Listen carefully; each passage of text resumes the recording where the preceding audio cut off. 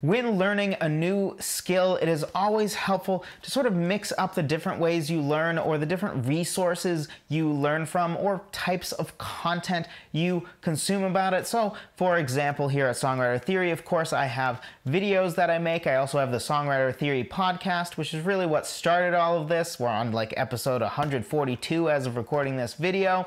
And there is also the blog, so there's written content. So another way to learn things, of course, are books.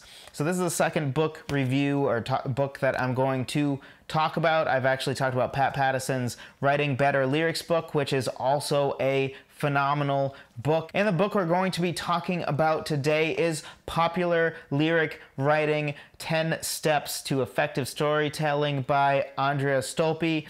It is a phenomenal book. I actually read this book in about a day and a half. I was on vacation, and basically every moment that I wasn't doing vacation things for the first day, and not really even a half, I think I was done by like 10 o'clock the next morning, was reading this book. It is really, really good. One of the things I really enjoy about this book is that, as you can see, it is not a thick book. I don't know how many pages it was, only like 139 or so pages, which is awesome because I don't know about you, but for me, I really, really hate when I pick up a book and I feel like the author just sort of stuffed the pages with a bunch of crap that I don't need, or they give you like 500 different examples of the same thing so that they can make the book 300 pages. That's a common complaint that I have with books that I read. They often feel like they could have been 20 or 30 pages or at least 100 pages or so and given me all the information I needed and just wasted less of my time.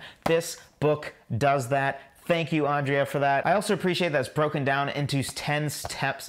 Any of you who have been here before probably know that I have a lyric writing checklist that breaks down lyric writing into 6 steps. So I'm a huge fan of any time that you can break something down into tangible steps that are easy to teach and do, instead of it sort of just being this random process that's out there that's like, just write lyrics. Like, what do you mean just write lyrics? That's a huge project to do. She actually breaks it down into 10 steps, which I really, really appreciate. And I think overall she really nails the balance between the art and the science of creativity, because I think sometimes people lean too far in either direction, right? You can't just randomly generate lyrics with a computer or anything. There's no like formula to use with songwriting, but that doesn't mean that there can't be processes and steps to go through. You can still systematize in some ways your lyric writing so that you get good results more efficiently, and so that you're not just in the wild, wild west of just doing whatever you want and eventually a lyric pops out and it's kind of okay and good, but you don't know how to get it from okay and good to really, really good.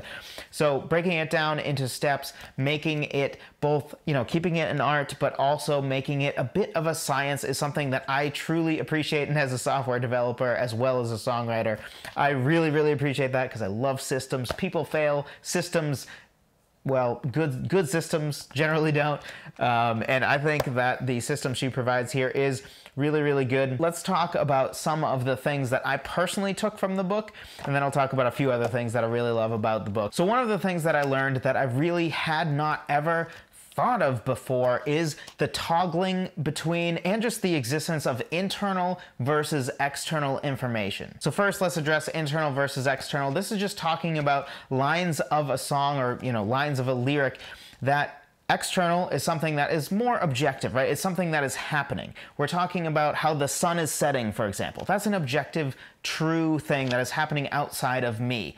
But something else we can talk about is internal details, right? This is usually about thoughts and feelings of the character of the song. So while, of course, naturally in our songwriting, I'm pretty sure all of us integrate both of those two things. We usually are talking about, here's the area I'm in, right? Like, I'm sitting at the ocean, I'm looking at this, or, I'm looking into your eyes and you have blue, beautiful eyes, or, whatever it is. But we also talk about our thoughts and feelings, so that naturally arises. But something that she brought up in this book is the toggling pattern aspect, where you actually sort of have a pattern of external versus internal details. So for example, in a verse that maybe has let's say 4 lines, you would have something where you go from 2 external details and then you do 2 internal details. And then the second verse follows that same pattern where you know you're starting with external, more objective details, and then maybe those last 2 lines really start to bring it in, make it personal, and talk about your thoughts and feelings. That is something I really hadn't thought of before, but honestly is one of my favorite things that I got from this book. I thought it's really awesome. I already started to use it, and honestly, I just read this book. I finished it, I guess, probably a week ago, or a little over a week ago now. And I've already started to utilize many of the tips in this book, but that is one of the main ones that I'm like, I have to do that. That's something that I think can be really, really helpful. Another thing that I learned and really got from this book was destination writing. So I am a fan of object writing from Pat Pattison, but in this book she actually sort of does her own twist on object writing that I like even better. So object writing generally is talking about a specific object, and if you don't know what object writing is, feel free to either Google it, or I'll probably put a link in the description to a video where I talk about object writing because I do think it's really helpful. But her version of object writing, which she calls destination writing, I think is even more helpful and is closer to what I actually already naturally did. I sort of took Pat Pattison's concept of object writing and then decided to do it just with me talking in prose about specific things or places or people instead of just an object, which didn't resonate with me as much because, well, for object writing, the purpose is to sort of practice and get good at diving deep into your senses, which is great. It's very helpful, but it's a little less helpful for actually starting to write a song. Destination writing is actually meant to really be the foundation of what your song becomes. So it tends to be about writing about a place, so a where, or about a person, or about a time, rather than just an object. So while, a camera, for example, for object writing, is probably not something that's going to turn into a song. Something that might turn into a song is talking about, for example, your grandmother's house before she passed away, and you're visualizing the house and you're talking about it and the smell of the cookies she's making or whatever. That is something that's going to give you visceral details that can become a song. She talks about that in here. Also, something really cool about that is how she utilizes that to actually directly get lines for the songs from the prose that you write in destination writing. It's really, really cool. I don't really have time to explain all that here. Again, I just recommend picking up the book. And I think it was really cheap too, 10, 15 bucks or something like that on Amazon. Again, I'll leave a link in the description so you can look for yourself. Don't take my word for it. Whatever the price is, but well worth it for this book. And the last big tip I got from this book is kind of related to the destination writing, but when she talked about the importance of where in a song. Now back to Pat Pattison's book, which again is also phenomenal. He talks about how when you sort of have an image that starts, that image sort of colors the rest. So you always want to start with something that tends to be very imagery based so that people have something to visualize and then you sort of give it context.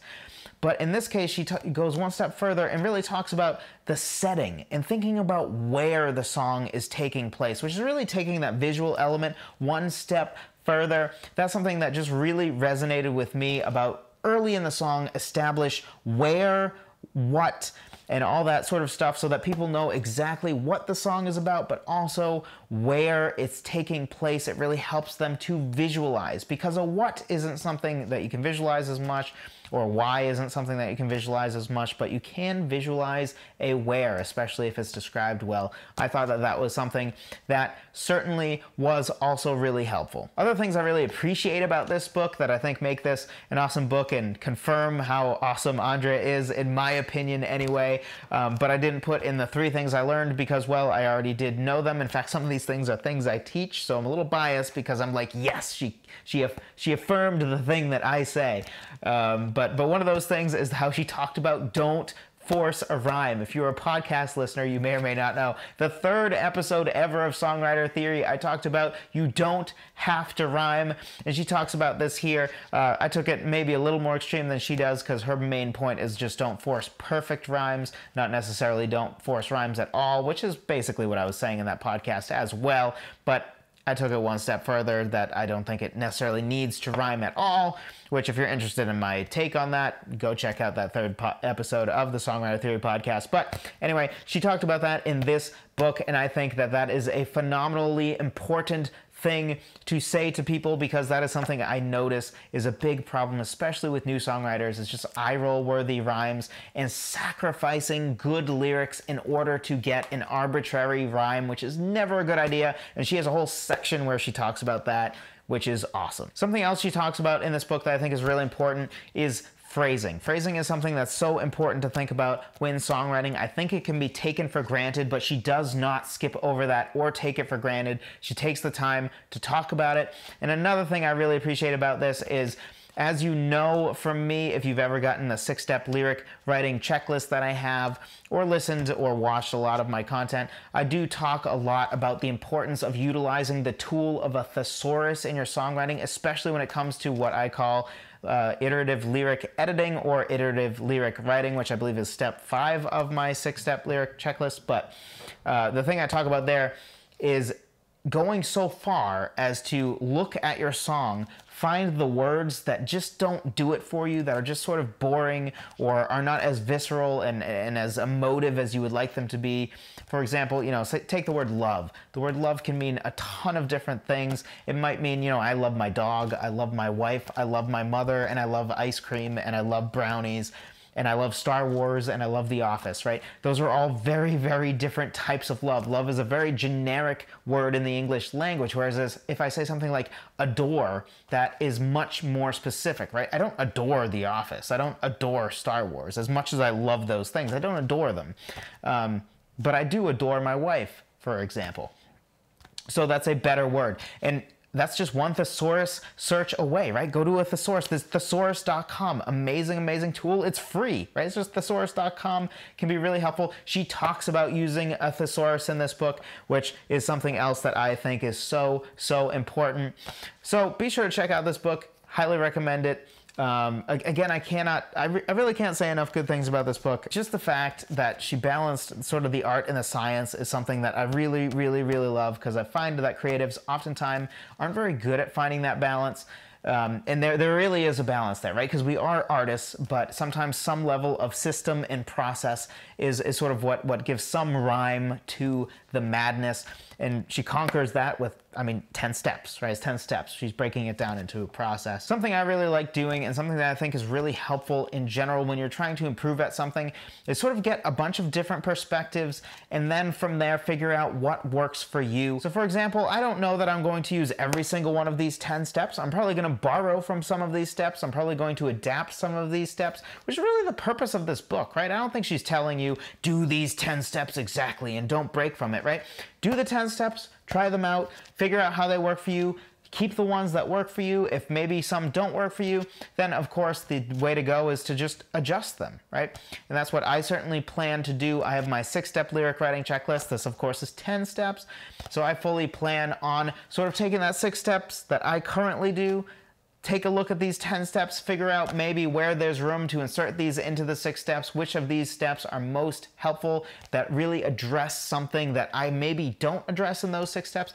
And that's something that you should do as well, because that is the best way to really learn anything, getting different perspectives, bringing them all together, and then figuring out what works for you from the different tips that you're getting. So I hope this video was helpful to you, especially if you were on the fence about buying this book or not. I hope you do. I think it's a really, really great buy. Definitely worth your time for sure, and definitely worth your money as well. Something really, really helpful. And hopefully you got some lyric writing tips along the way as well. As I mentioned before, be sure to check out my 6-step lyric writing checklist as well. The best thing you can do, I think, is to take that, learn from that, read that, but also grab this book, which will give you 10 different steps, and try to figure out which steps work for you. I don't think you need to commit to my exact 6 steps. I don't think you need to commit exactly to these 10 steps either. I think they both have different strengths and weaknesses, and of course they can be combined as well. Figure out what works for you